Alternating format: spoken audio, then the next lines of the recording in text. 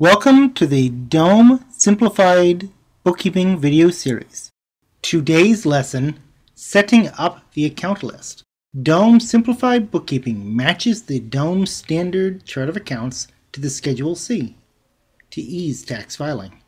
You are able to change the list to suit your needs. Tap on the application button Setup, then tap the tab Accounts.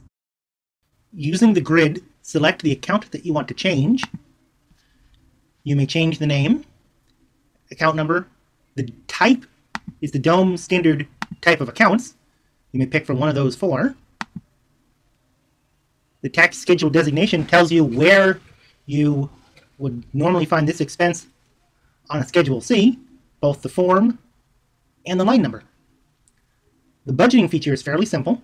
Say you spend $50 a month on laundry, you can click on Copy January, and that calculates your yearly budget.